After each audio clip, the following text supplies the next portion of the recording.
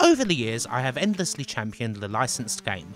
I've pointed out the good ones, had a laugh at the weird ones, taken great pleasure in trying to put them into context and seen just how well they represent the product they're tying into. It's fun. But there's also no denying that there are a lot of bad ones, and hoo boy, we've seen a bunch of them.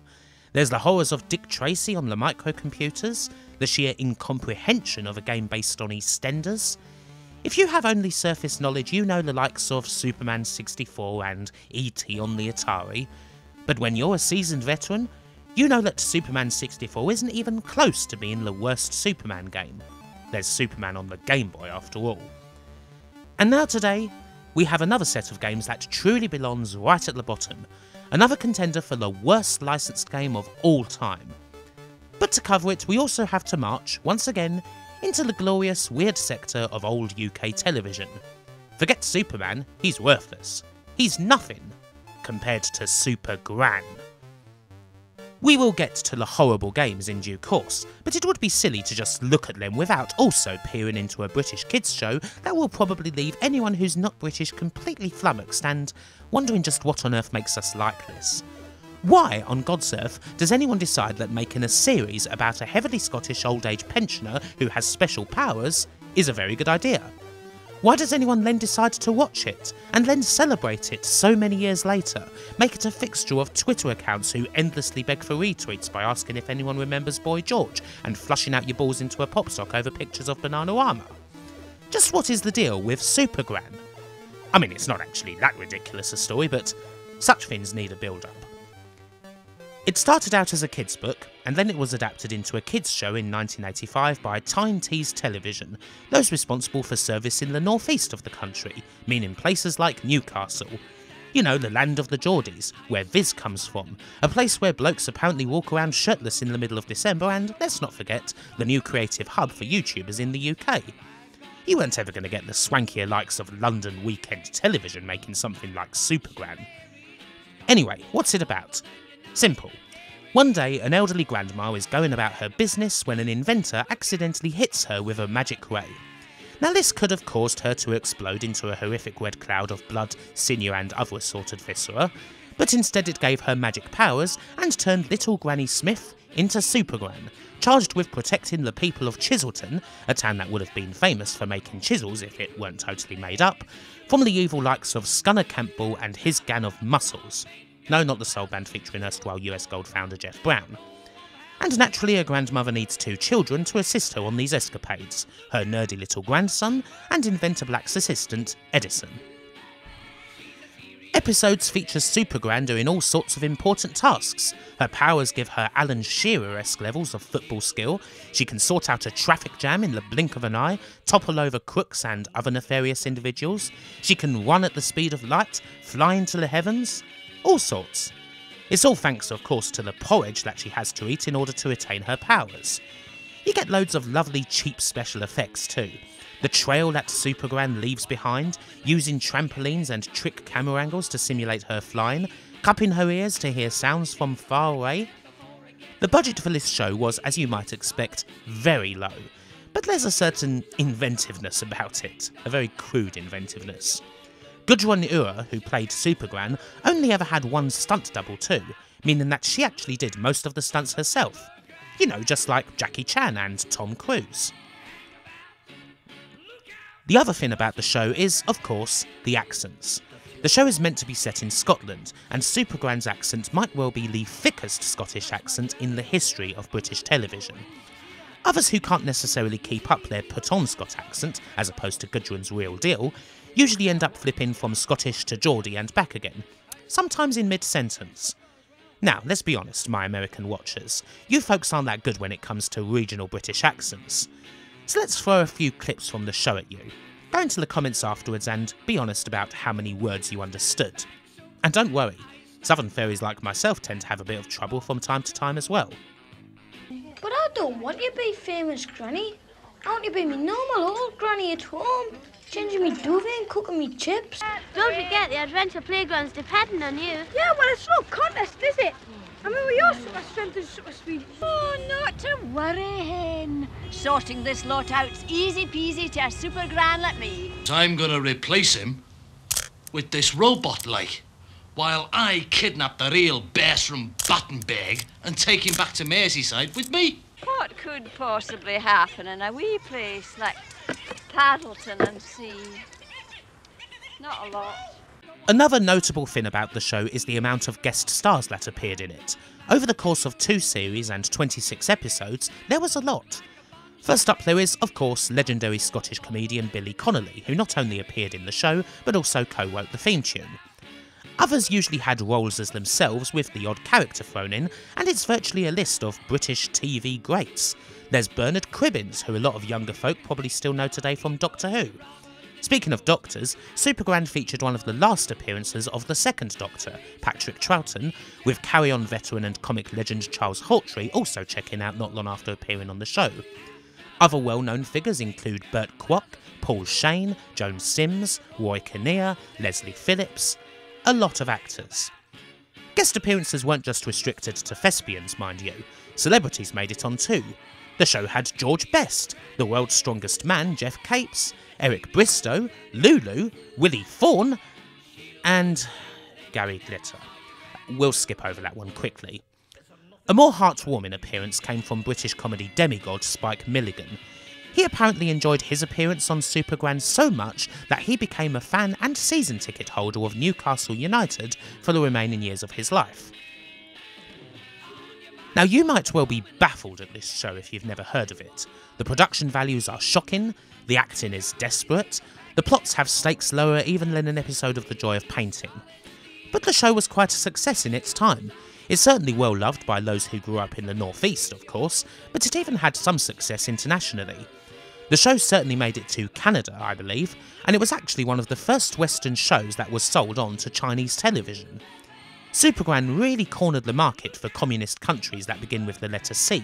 In the early 2000s, a redubbed version of the show became a hit in Cuba.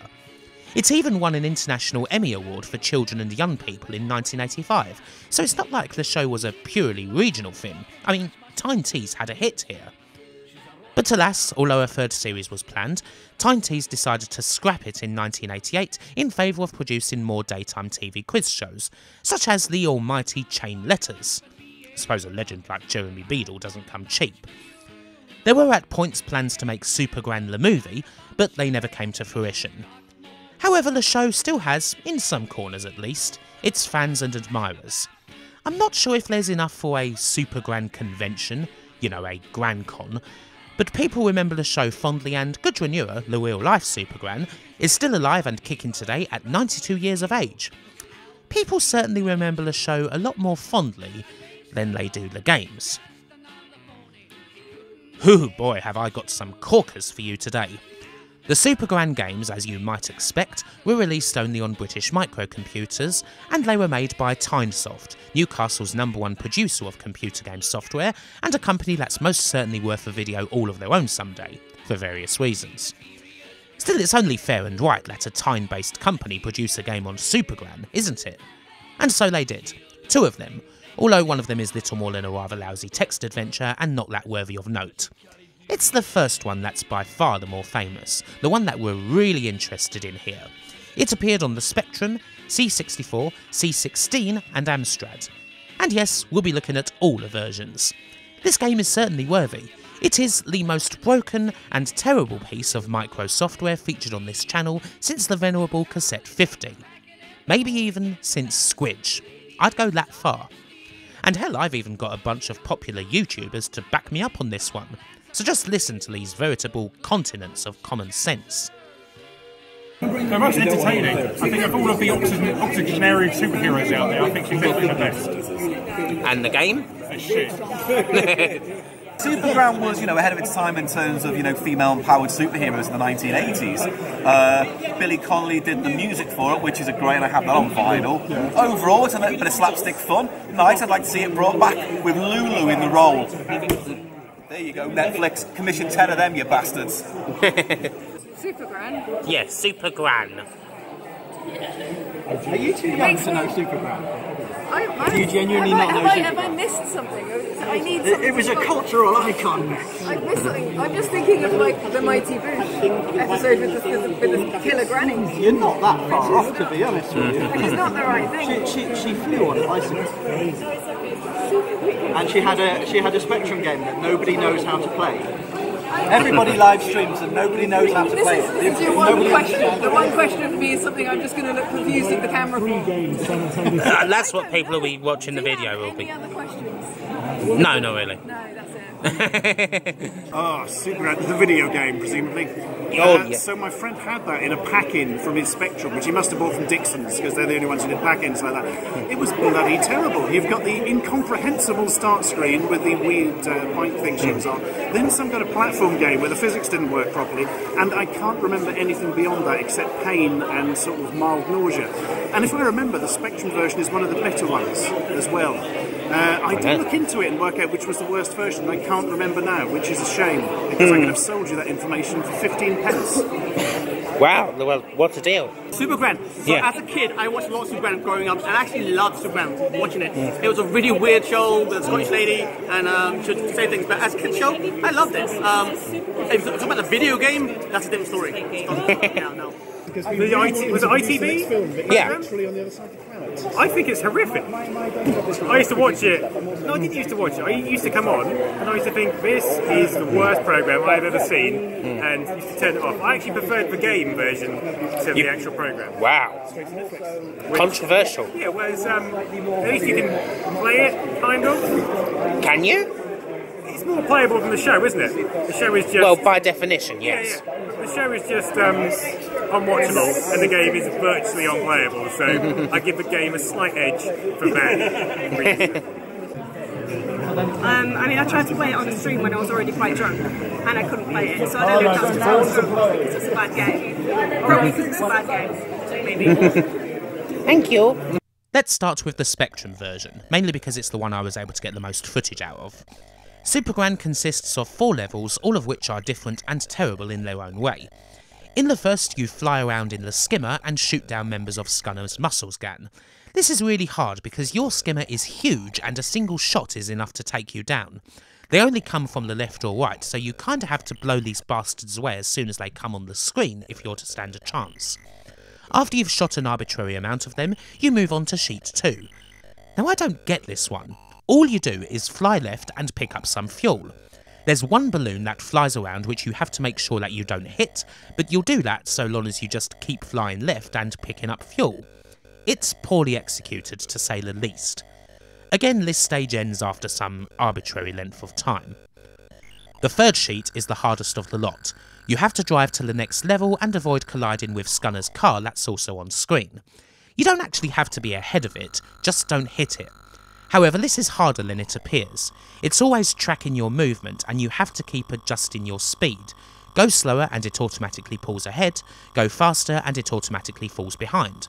So keep doing this, but try and wait for an open space so that it's easy to avoid the car. It looks like a broken rendition of Spy Hunter, and it feels like it too. The last sheet is the easiest. You simply have to perform a quick jumping sequence to get to the top, avoiding both the rising water and bombs from Scunner's chopper up above. Jump into the chopper, and that's it. Then the game's length is artificially increased by repeating these 4 stages once more, only with Super Gran being invisible. The only way this is represented is through her sprite being garbled, making you think that the game's gone doolally. But no, this is actually what it's supposed to look like. And yeah, that's Super Gran. The only award for all of this is, of course, a quick well done message before starting the game again from Sheet 1. I didn't mention, although you were surely able to hear, that all of this is accompanied by the very worst possible 48K beeper rendition of Super Gran's theme. I mean, good heavens! Quivens, as the Gran herself might say. And then the driving sounds from the third sheet are just even worse. I can't quite think of any worse Spectrum sounds than the ones that this game offers up. It's unlistenable to the point where you'd rather just keep the tape playing and listen to some loading noise instead.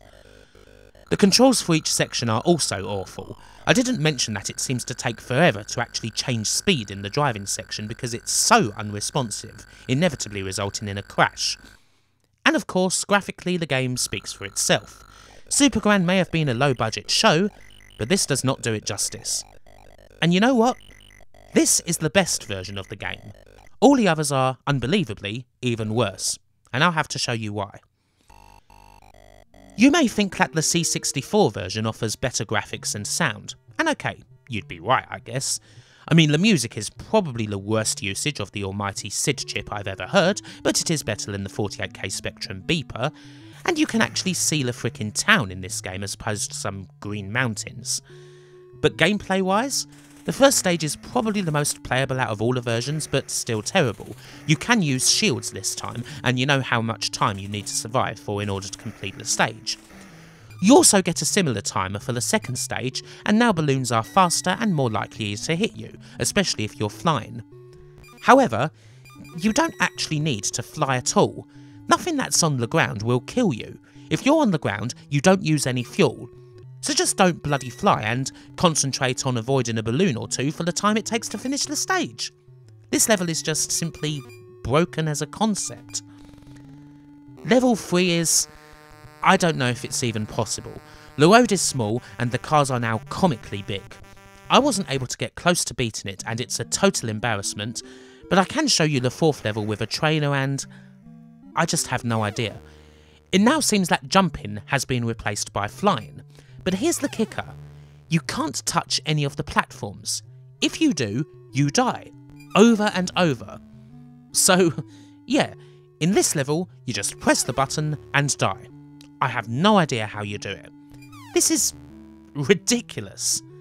And no, this isn't the worst version of the game either. That title belongs to either the C16 or the Amstrad CPC version. C16 could be a contender. I wasn't even able to get past the first level of this one as it just goes on and on and on. You have to try and use your shields here to have any chance at all and the controls are just a joke. But I wasn't able to see any more than this. I dread to think what the other 3 levels looked like. And so there's the CPC version, which for my money is the worst. I'm not sure if the person who coded this even knew what a computer looked like, let alone how to program. It's just so slow. You need some ridiculous degree of luck, or liberal usage of save states if you're on an emulator, just to get past the first stage, because the flying is that slow. And it only gets worse on the second stage, which is even more broken than what we've already seen. One balloon follows you very slowly. You two are also flying very slowly. You have to fly and therefore pick up fuel. But, well, just fly in a straight level close to the ground. You still pick up fuel that way whenever you pass a station. Literally, to beat this level, all you do is hold down left.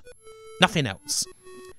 Once again, I wasn't able to beat the 3rd stage, it's just way too slow and uncontrollable. But I feel confident in saying that this is the worst version of Super Gran. All of them are shocking, but this is the one that I would say is perhaps the single worst licensed game ever made. And by this point, I'm an expert, so I would hope that my opinion on this matter carried some weight. A more shocking licensed game than Super Gran has perhaps never been known, so all that remains is to try and look behind the scenes and see just what people thought at the time. Did anyone actually think that this was good? Well, no, not really. Crash Magazine in particular savaged the game, bemoaning both the lack of the Billy Connolly theme song on the B-side of the cassette, and worst of all, the price. Believe it or not, Super Gran on the Spectrum was sold in the shops for a tenner. Seriously, £10 bloody for this shite. This was kind of a theme with Tynesoft. Most of their licensed games cost a tenner, usually because most of them followed a similar theme to Super Gran, in that they would consist of several different types of game and therefore could be sold for the full price. It was a similar story with their first license, the even more Geordie Auf Wiedersehen Pet. Believe it or not, they would graduate from Super Gran to Superman. In 1989 they would make the heavily panned Superman Man of Steel, which was also basically a collection of minigames disguised as different levels and was programmed by Ian Davidson, who also did the C16 version of Super Gran. David Black, who did the Amstrad version, is only credited for that game alone. The most interesting credits belong to the Spectrum version, mind you. There's 2 credits for that. First there's F. David Thorpe, who did the loading screen. Soon after he'd be hired by Ocean and would do several iconic loading screens for them. Now that may not seem like much, but consider that you would be looking at the loading screen for at least a good 3 minutes while the game's loading from tape. Suddenly it's more important, and he did some bloody good ones, several of them for games made by the almighty Joffa Smith. The game itself though was programmed by Donald Campbell, who would actually go on to have a long career in the industry. In fact, before Super Gran he'd already made a game for Arctic called World Cup Football, which would become far more infamous as the game that US Gold hurriedly purchased from Arctic in 1986 and turned into World Cup Carnival. And that's not all. After this, Donald Campbell would become one of the co-founders of Tiertex, a company that would work with US Gold quite a lot, and yes, they would produce quite a lot of games that not many people like. And for all of that, Tiertex are still a living company to this very day, even if they're not in the games industry anymore. One of the few survivors of the era. Tynesoft in the end would not be a survivor. They went out of business in 1990. And yet their own history is very interesting indeed. They were the mad Geordies of the industry, with a whole raft of tales to tell, most of which aren't exactly PG to say the least. But they certainly had fun along the way. That's the impression I get from folks who I've talked to who served time in the company. Some of Tynesoft's young team would go on to really good things, people like Julian Jameson, better known as Jules from Sensible Software, or David Mowbray, or Alan Cox, Kevin Blake, Steve Toole. There's quite a few successful folks who came through Tynesoft, and even if their games weren't necessarily the best, they probably deserve a video of their own. Super Gran, however, was one of their first games, and undoubtedly one of their worst. Still, would you really want a non-Newcastle based developer getting hold of this license? I mean, imagine what Ocean would have done with it, or US Gold, or Codemasters. It would have probably been so mediocre that there wouldn't have been anything at all to say about it. A show as low budget and as murky as this one? Perhaps this is the game it's best suited for. Bye for now, and a Merry Christmas to you and everyone at home. Thank you for watching this video on the almighty Super Gran. If you liked the video, please do like it, follow me on social media, comment, subscribe, bell, blah, blah, all of that. And support me on Patreon, where you can support these weird videos and join this list of awesome people that I'm going to thank right now. Alexander Jazeri, Andrew Dalton, Andy Capt, Daniel Briggs, Daniel Dave Taylor, Dave Cork, David Rose, Dustin Cooper, Gary Pinkett, Geordie Alex, James Loveridge, Jason Goy, Jason Stevens, Jace Alexander, Lee Norris, Loms Daniel, Martin Pataki, Nicholas Tristan, Peter Jack, Filter Prog, Potter Margell, Pixels Limited, Quandy X, Rachel Maxwell, Wenby Mon, Rock 2000, Seth Robinson, Simon Gulliver, Yerka Operator, Zach Roach, and to all the rest of the community, thank you so much. Goodbye!